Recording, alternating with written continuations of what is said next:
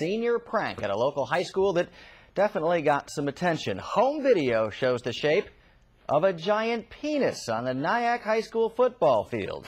As News 12's Tim Cassidy tells us, it's actually classroom desks that were supposed to spell out something much different.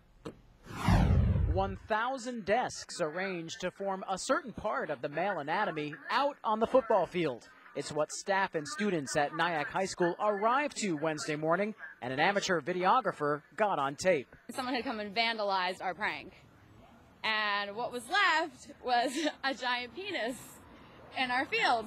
Student Tracy Totiro says on Tuesday night the seniors were at the school. With permission from the principal, they planned a senior prank.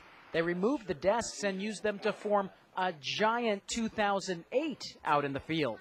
But during the night, all that changed. We ran right up to the third floor of the camera. We were like, oh my gosh, like, who did this? When staff and students arrived this morning, it was a little different view of the football field. Assistant Principal Harry Lefevre says in a world where some senior pranks have gone horribly wrong or were even dangerous, this one was pretty harmless. And the seniors took it upon themselves to get all those desks back inside.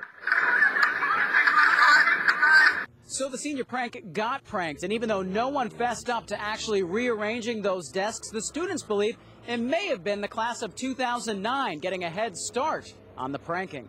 The students say it's a moment they'll always remember. It's pretty good, especially since we didn't get in trouble. Exactly. That's the perk. That's the best part. And for all of you bashful types, it's okay to look now. The field is back to just being green. In Nyack, Tim Cassidy, News 12. I told you, you don't see that every day, do you? Well, Clarkstown police were even notified the seniors would be taking the desks out of the school to form the number 2008 on Tuesday night. They didn't want them going in to arrest them all, but the cops tell us they don't know who went back there and changed them into that other shape. Traffic ahead? Call News 12 to go for local up-to-date traffic reports.